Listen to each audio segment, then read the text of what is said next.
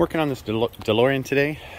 I know, 88 miles an hour, Back to the Future, blah, blah, whatever. Cocaine deals, right? The whole thing, right? Anyway, if you don't know the history of these cars, there's some great videos out there. Netflix has a documentary about John DeLorean. Interesting character, that's for sure. So basically, a DeLorean, it was made overseas. Basically, he needed the funding. Here, let's check out the engine. Pretty cool. Okay, right, it's in the back. It's a frunk.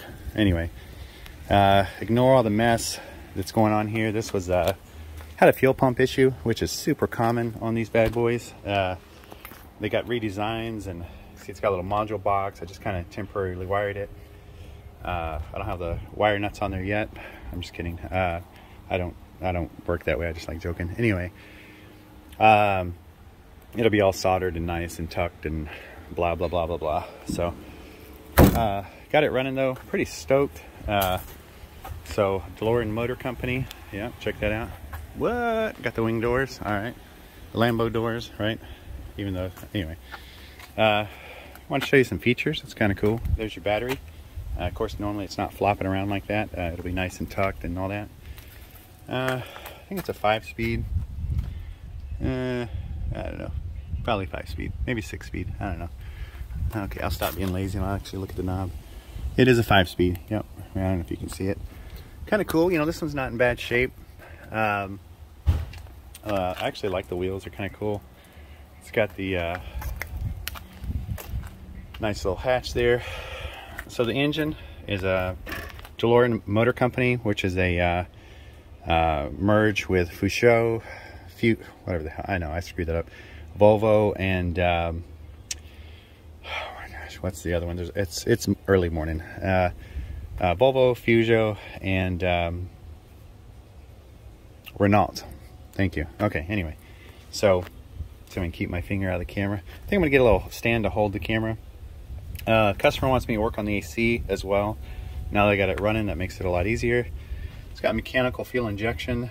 Those hoses are prone to fail, aka campfire. Yeah, they catch on fire. Got your air intake over there. Well, down there. It's kind of cool. A little V6 power. You know, it runs good. Can't really complain. You're not going to be a drag strip star, but you'll definitely be a rock star and super cool in this thing. Here, I'm gonna lower this back so you can kind of see what it looks like. It's got a couple of, it's got this initial cover for the engine. Looks pretty rad, right? And then it's got this second cover that goes down. Yeah, that's pretty cool. Got those louvers. It definitely screams hello 70s, right? Let's take a look inside. It's pretty basic. I wish it had tilt. I'm 6'1". I kind of just roll over into it. Look at the instrument setup. I don't know if that's a factory stereo. It's probably not. It might be. Craig, I don't know, pretty popular at one time. The gauge cluster. Wow, I need more coffee.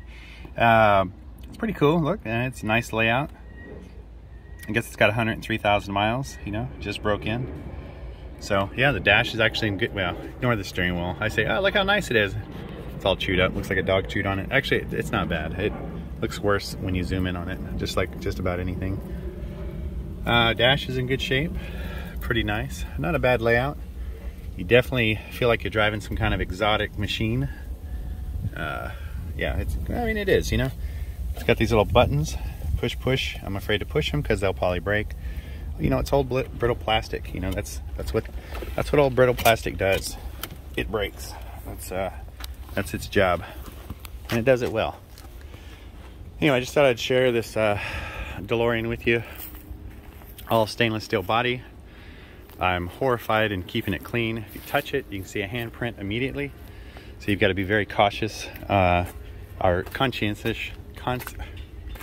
You got to be aware of what the hell you're doing. Definitely don't want to dent it, because that could open a world of just, wow, you already know. So it's not like you're gonna take it to Mako, or you know, if you dent it, horrifying. That's just a horrifying thought. Anyway, I just thought I'd share this car with you. It's such a neat car.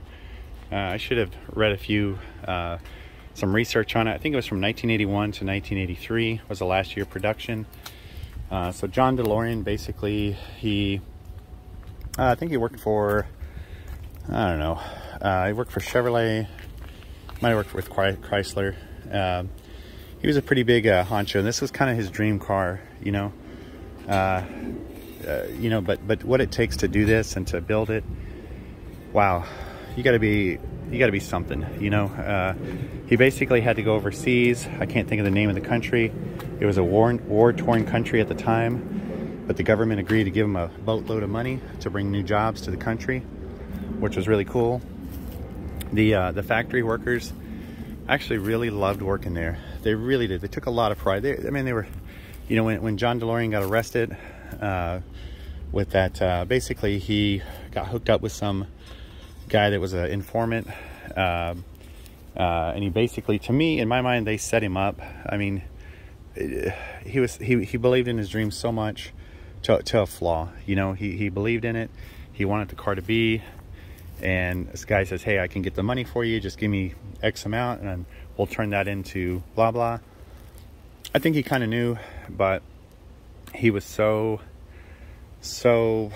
focused on making this happen. Unfortunately, he did involve himself in some illegal activity. It's kind of funny. His daughter, I don't know her name, I'm sorry. She you know, she kind of embraces it, you know. His adopted son, he's a character. I like him, man. But he's not real, you know, like, there wasn't a lot of good memories from this car. You know, this car represented his dad going to prison. It represented his life from this life of luxury. I mean, just really decadent, you know, nice life, good home, best of the best, you know, all that kind of stuff. And then when he got arrested, his dad got arrested, suddenly complete chaos, and it totally broke that, it ruined his world, man. So I'm not going to say jaded. Jaded's not the word. I mean, rightfully so. I mean, he's freaking traumatized, you know. Geez, you know, wouldn't you? I mean, you got this great life.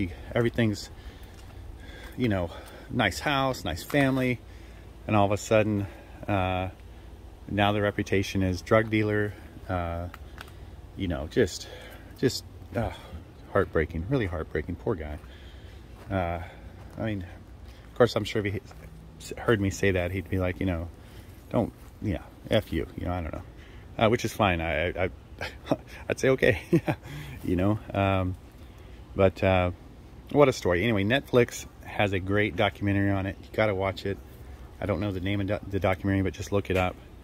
And if you love these cars, I think they're cool. I think they're so unique, you know, and what a story behind it. So what a time capsule, you know, in a moment in history.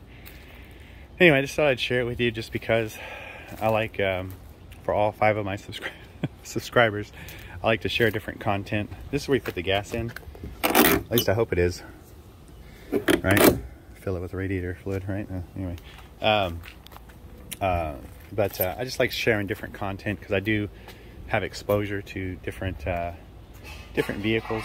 And I like just sharing just a diversity of stuff you want to watch. Hopefully you like it. I just think it's kind of neat. So hope you enjoyed it. This is the DeLorean. Okay.